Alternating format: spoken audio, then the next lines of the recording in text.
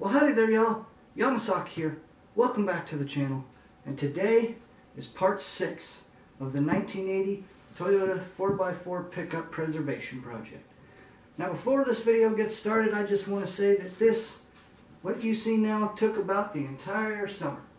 So throughout this video, there's different clips in time of what was going on when we were doing our stuff. So I just wanted to clarify on that. But without further ado, let's get into it.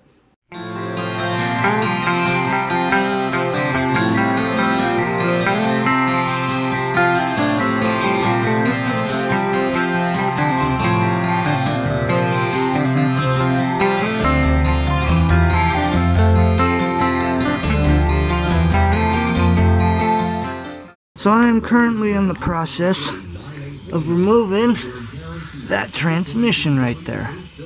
So far I just dropped this cross member and I got that drive shaft removed and I got that one off of the axle there. I'm just gonna let it come with the transmission, that way we don't have to fiddle putting it back on both sides, but have it level. And I think these jacks are now the only thing holding that transmission up. I was curious enough to find out that this doesn't really do anything but kind of hold the back part in place, because when I took these 4 bolts out here and over there, this cross member just dropped down, so it just rests right on that spot right there.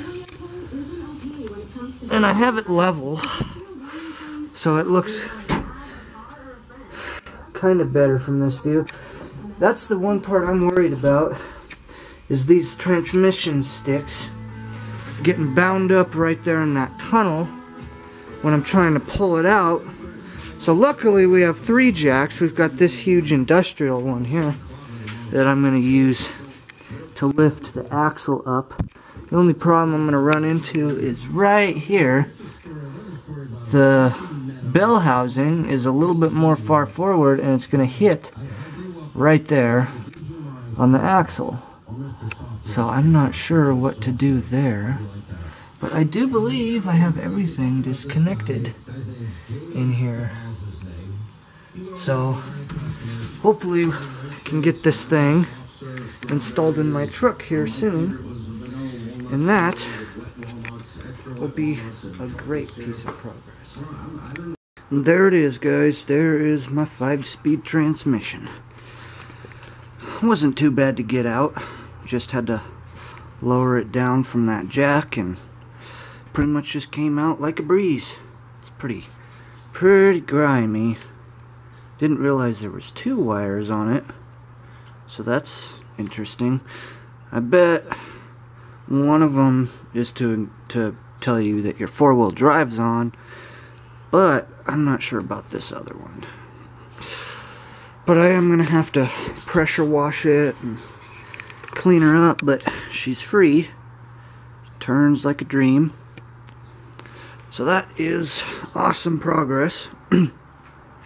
One thing I will show you guys that I found very interesting while I was taking it out is the fact that aside from where the engine mounts, where it mounts to the engine, this cross member is practically the only thing that holds up the back part of the transmission. And there's my puppy girl wanting to say hi. So you have your transmission and it's bolted to the engine, and then the back part just rests right here. Excuse me, baby girl. The back part of the transmission literally just sets right here, because when I unbolted these 8 bolts, this just fell down. There was nothing connecting it to the transmission at all, unless, well, maybe that's where those bolts go to hold that transmission on. I'm not entirely sure. But what I do know is I gotta clean that and that transmission over there, and then it's just a matter of getting the engine done, putting that in, putting the transmission in, and then putting that cab on. So awesome. Awesome.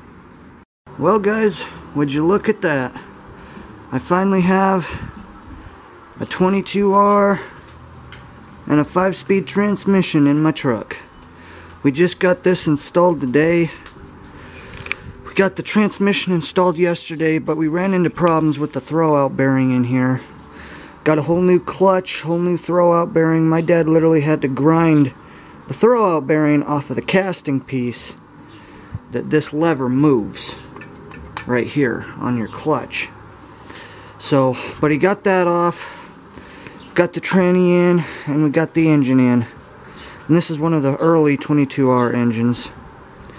But now it's just a matter of putting the engine together and popping the cab on, and then pretty much just another winter's worth of work for the finishing touches. But I think it's kind of cool. I robbed an original 4-speed transmission gear knob, even though if I go all the way over, I have 5th gear.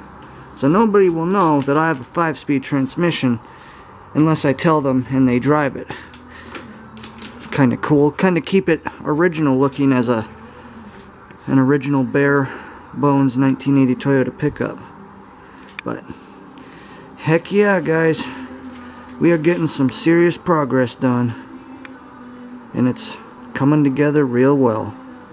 Alrighty y'all, so the last time you guys saw my 80 Toyota pickup, we had just gotten the engine and transmission in. Well, in this little update right here, I've got a lot of stuff to show you. So let's just dive right into it. So as you can see, we've got a lot of stuff put on this thing. And we've had a lot of setbacks. Now originally, I thought this was going to be a breeze. Getting this engine in, putting all the parts on, putting the cab on. Easy peasy. Nope. No way, Jose. We've run into a bunch of problems. And just to clear my name, the rear of the transmission does bolt on this cross member. Those 4 holes down there that you saw, that is for the rear of the transmission to be bolted on. Let me just start back here. Got the drive shaft in. I guess this is from an 81 Toyota pickup, same year as this transmission, same year as this engine. I don't think it came out of the one that we robbed all these parts. Actually it didn't, because that one's in the addition in storage. But got this on, brand new ball joints both here and there, so never have to deal with that. We're just gonna have to grease it before I actually get to drive it. And there goes the light again, so that's helpful. But that's it for the back part pretty much. Got the headers on. These headers are from Headman Headers, made in the USA, which is pretty cool. Let me just go ahead and grab this light so you guys can actually see what I'm talking about here. So, there's the headers. Headers are looking nice and sharp, and we have the little fitting down here. This part right here has these flanges are what's holding that on, and then the muffler shop, when we take it to a muffler shop, is actually going to weld the pipe to that part. So we got those headers on, still have to torque the bolts, but that's no biggie, that's done. Got the distributor on, that's pretty much the next part I put on here. New cap, new rotor, new plugs. Told good old Pop to get me some either some red or some blue plugs, and he got me some blue ones. I wanted to make this engine pop a little bit, not just black and gray and all these generic looking parts. I want to be able to know what I'm taking apart, and color differentiating it would help me a lot. So that's what I'm doing here, slowly. I robbed this out of the original engine, out of my original engine that came out of this truck, this little spark plug wire bracket or holder. I painted it red, kind of changed the colors a little bit there. Still have to put this pipe on, but that bolts right there on those 2 motor mounts motor mount bolts, and then down here it mounts onto that right bolt right there. So I just have to loosen those. Gonna have to paint this. I'm probably gonna paint it. Can't really tell right now if I want to paint it blue or paint it red, but that's very important. That goes down there. Power steering pump. We ordered a new one from Rock Auto, but it didn't fit, so this is the actual one that goes to this truck, and we're going to ship it out and have it rebuilt by Rock Auto themselves. So we'll actually have a fitting power steering pump, and that goes right there. Had to change out the bracket because I had a different bracket for a different power steering pump from a different truck on here. So we finally figured that little issue out. Got new belts for this thing. They're sitting all in that box right there. Now here's where the fun part happens. The manifold. I hate this thing, and I'll tell you why. So it took me forever to find the actual manifold that we needed to fit, because the one off another pickup we have, an 88, I can't remember if it was off my dad's old pickup, which is an 86, or the 88, but another manifold bolted up pretty well to this thing. They just weren't similar enough. So we found the right one. This is the right manifold. Found a new gasket for it. We built a block off plate back here because we were deleting all the EGR, emission control stuff. So that's a homemade plate that I made. Painted it red, bolted it up. I also ordered a block off plate for right there, as well as one right here. And I looked on LCE. That's where I got these block off plates. They'll be coming in the mail. They're water block plates. So if all this is EGR stuff, then somehow water seeps through all those hoses, and that's how it creates the vacuum itself. But when I was putting this on, I stripped out a couple threads in the actual head, and so we have been helicoiling a couple of them. We helicoiled the bolt right there, this one, the nuts are okay, this one's okay, that one's okay, that one, because I just got done today, me and my dad helicoiled this one and then the bottom one. Actually no, it was this one and then the bottom one. That one was already helicoiled from earlier when we were working on it. And then I was getting ready to torque it all back together because we got these two all done and good to go. And then this guy down here where the tape is decided to strip. So we're gonna have to take. I'm gonna have to take it off again tomorrow and helicoil more manifold holes. Because I guess these threads are just so weak. We're probably gonna have to helicoil all of them. And the ones that we have helicoiled have worked. They have torqued. They've done nothing wrong, nothing bad. We also did this one for the fuel pump, the right one. This one's still good. We'll have to see if it needs helicoiled as well. But that's what's been going on with this manifold. This has been the biggest pain in the butt so far. We did start putting the adapter plates for the Weber carburetor on. And one thing that's important is each one of these adapter plates has a gasket. So there's one right there, you can probably see it. There's another one sandwiched in between here. And then there's the one that goes at the bottom of the carburetor. Now, what my dad instructed me to do was what I did. You can probably see how dirty that little gasket is. Well, that is grease. The instructions say when you put these adapter plates on that you need to put grease on them. Not RTV or any of that silicone stuff. Just plain good old grease. And that's what I did. Just enough to cover the entire thing. Just a tiny bit. Seal it up. It's good to go. Got the starter on. That was kind of a pain in the butt to figure out a little bit. But luckily I bagged the bolt and the nut needed and got it on just like that. So that's pretty self-explanatory there. I got my heater block wire on as well. I found that in one of the toolboxes, still in the box. Just wrapped it around this little motor mount here, and it's dangling down here. So that, I think, is pretty much everything that's happened so far. Pretty much just waiting on the block plates, and we still gotta put the carb on, put the belts on, the power steering pump, but overall, there is not much stuff left to put on this thing, guys. It's coming along really well. Really good. Man, it's looking good. It really is.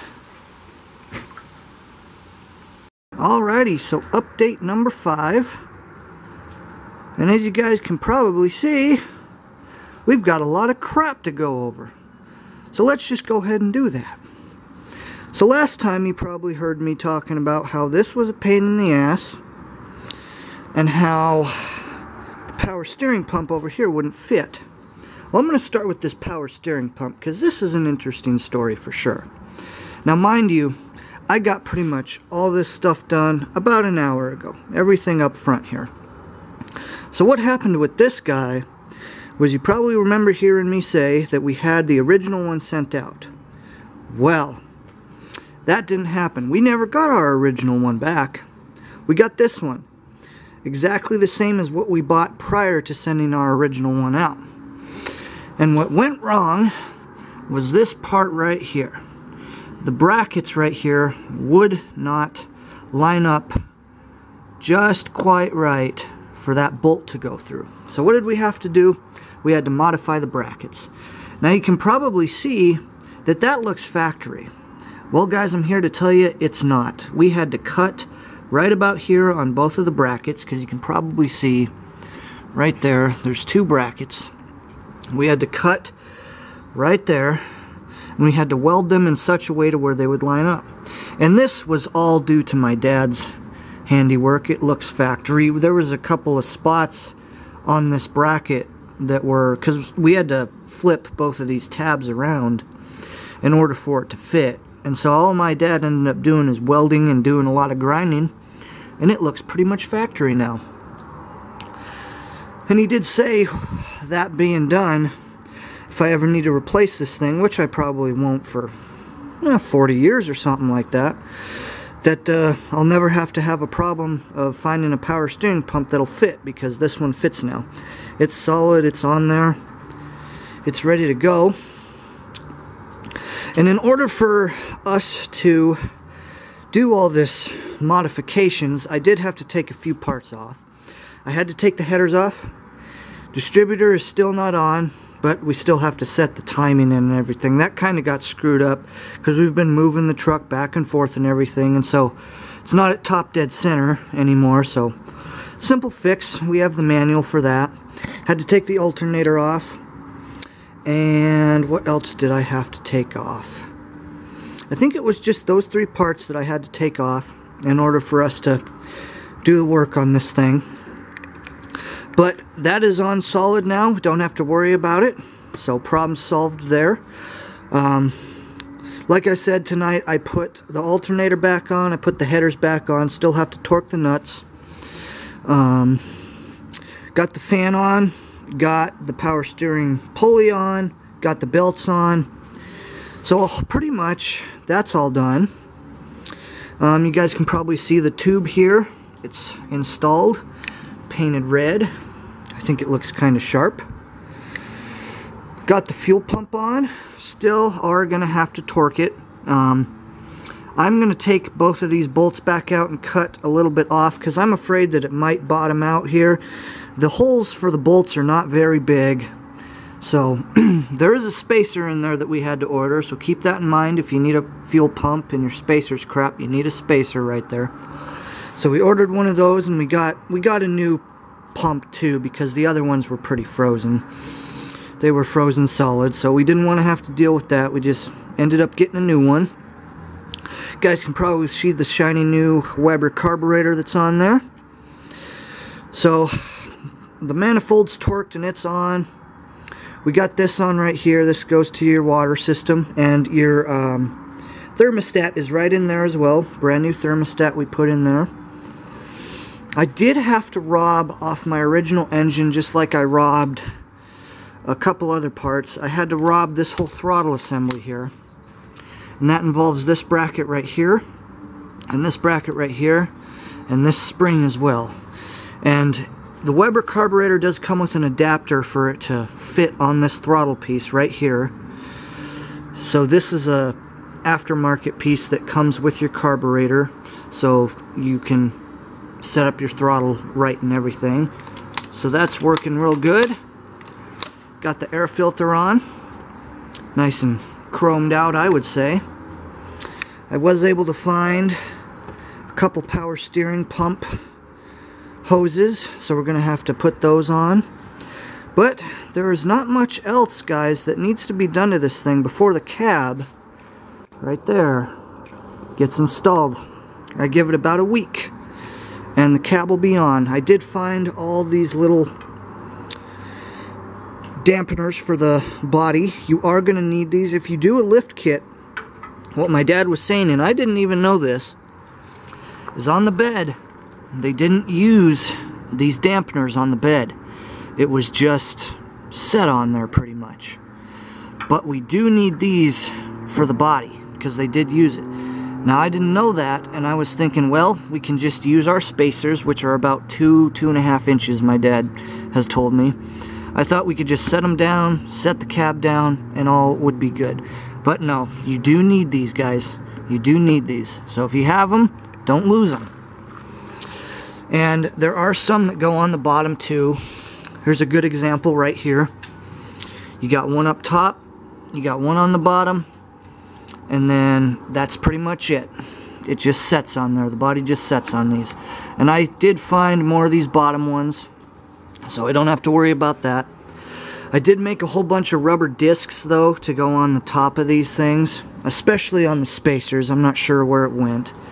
Probably fell off somewhere. Ah, it's right here. I did make a whole bunch of thin rubber spacers to go on top here, just so it's not resting on that plastic. Found a bolt that fits right here for the exhaust shield right here, so I'm happy about that. I still have to find, I don't know if you can see, but there's one right there and there's one on the other side. There's two bolts that I need to find for the bell housing still, but I'm sure I'll be able to come up with something here soon. Which in any case, even if the cab's on and I don't get to those, I can still just crawl under it and get it all set up. And in the last video, I probably told you that got new U-joints, so never have to deal with that again. Probably gonna have to paint the bell housing because it has been raining a little bit and this thing has been uncovered. But the engine has been under the roof here, so it hasn't gotten real dirty or anything. Just blown it off because a little bit of dust. But I am going to have to paint the bell housing here. It is cast iron, and you can see it is surface rusting a little bit. But no biggie. Just mask off all this stuff and give it a quick paint job, and it should do the job.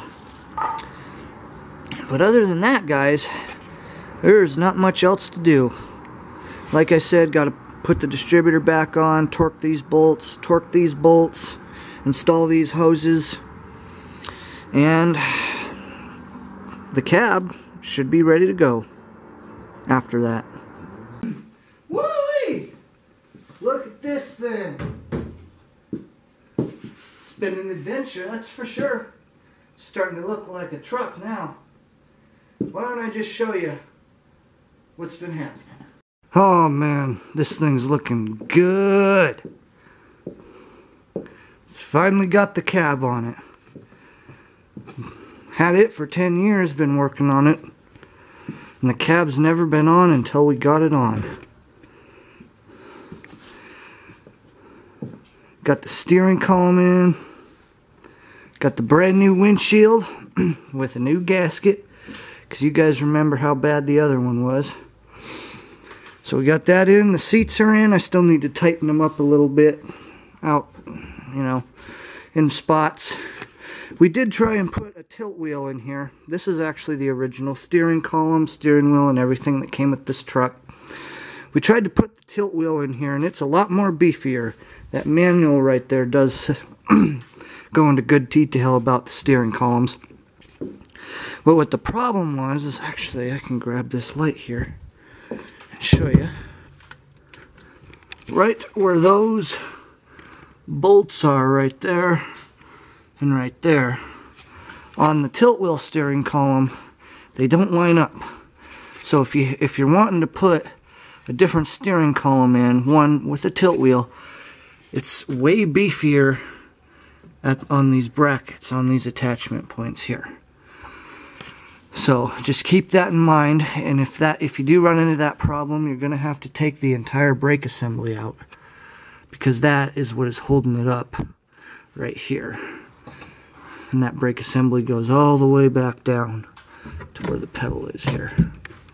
So just a little bit of information on that. What else?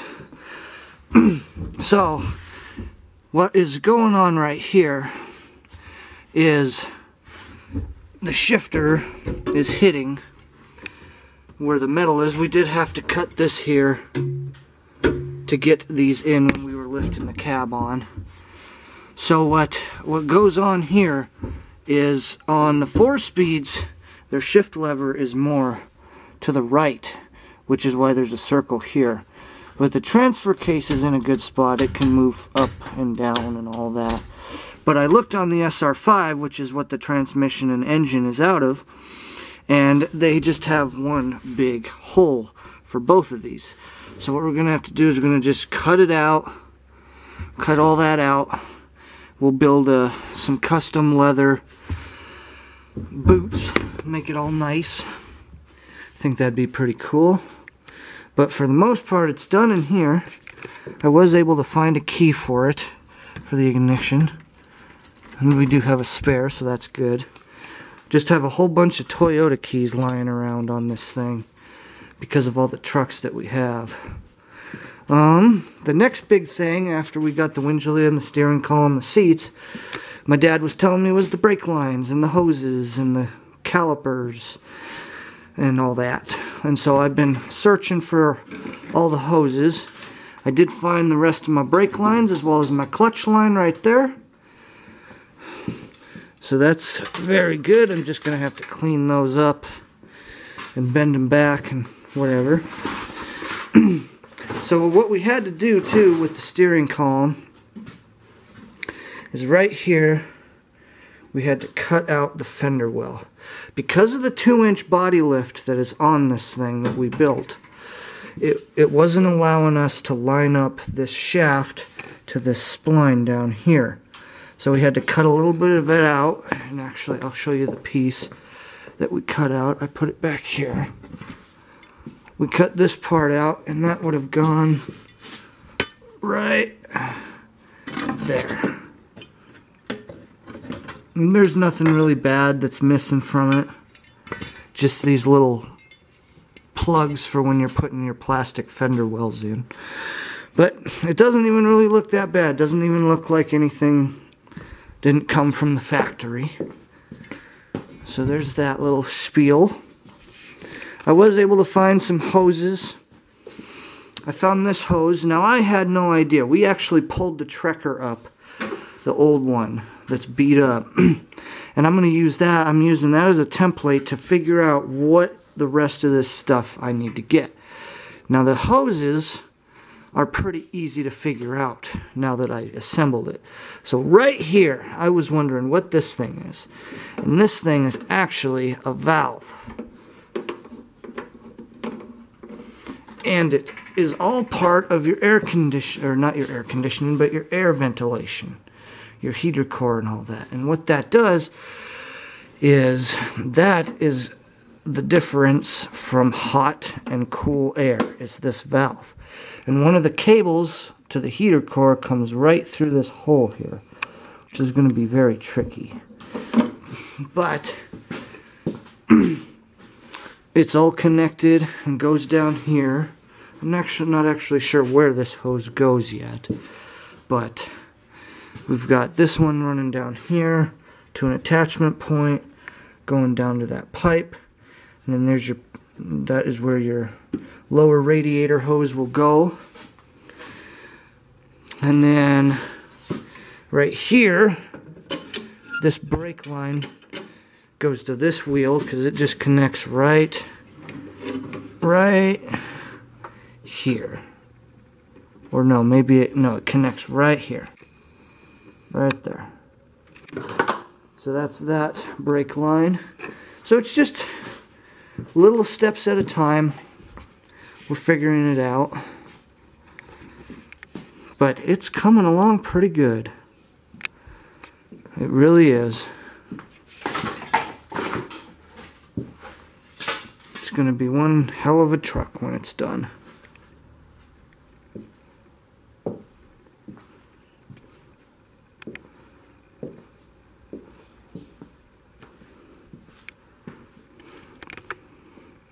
Well guys, I hope you enjoyed this video, so don't forget to like, subscribe, and comment for more content, and Yamasaki out. See y'all later.